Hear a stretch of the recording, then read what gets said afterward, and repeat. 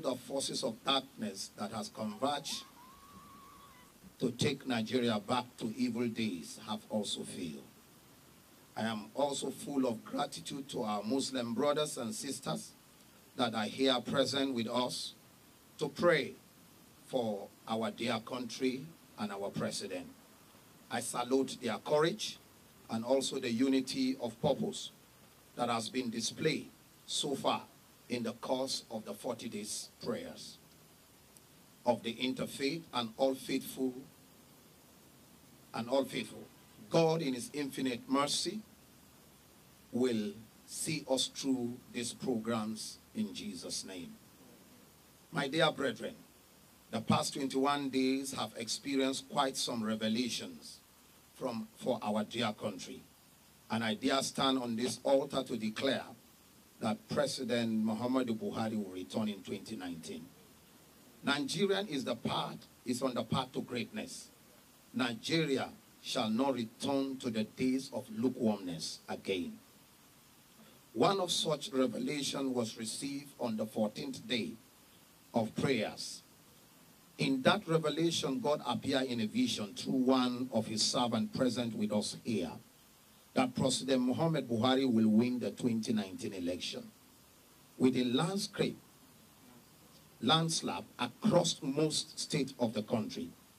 God showed the man of God 3 people hugging themselves. One of them clothed in a Yoruba attire, and one in Igbo attire, and one in Hausa attire.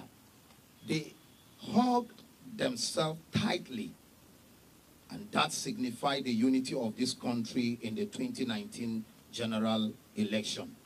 And after the victory of the President Muhammadu Buhari in that vision, there was also an eruption of jubilation across the 6th geopolitical zone in the country.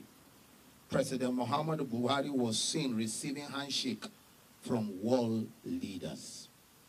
God also revealed to another servant of the Most High here with us that the killers of the innocent Nigerians will be brought to book very soon. The wrath of God shall visit them very soon. The blood of the innocent women and children that have been slaughtered in their prime by people who have sold their conscience and soul to the devil shall be disgraced, and their household. The God said that never again shall anyone that takes the life of innocent Nigerians goes unpunished. He vowed to unleash instant judgment on them. God also revealed through a prophet present here that the Nigerians should not make the mistake of voting those that have soiled their hand in the Commonwealth of Nigeria. In the revelation of group of people, we are seen breaking into banks in Nigeria, taking away money that is meant for hospitals, school, and other crucial infrastructures. This same set of people, after breaking into the bank, started sharing the funds among themselves and feasting on a high table, while the rest of Nigeria suffers in lack. Brethren, President Muhammadu Buhari must remain beyond 2019. He shall enjoy good health. He shall lead Nigeria to the promised land. He shall enjoy favor from all over the world under his leadership. Nigerians shall witness tremendous progress. Boko Haram shall soon be a thing of the past. Those that have stolen from the country shall never go near the seat of power again. Nigerian is blessed and shall continue to be blessed. All the forces against President Muhammadu Buhari, they shall fail. Thank you very much. I want to invite my brother Imam Sallahu to share with us. Thank you. And sisters, we have been gathered here for the first 21 days praying for our beloved country and our President Muhammad Buhari. There is a need for a vigilance by adherents of the faith, of all faiths, to shun evil men that come with money to buy their consensus of seeking for prayer.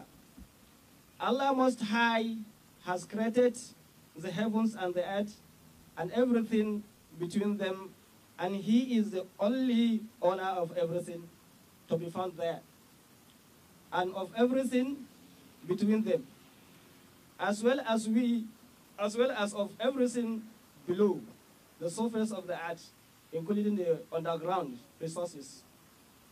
Allah the Almighty says in the noble Quran, to Him belongs all that is in the heaven and all that is on the earth, and all that is between them, and all that is under the soil.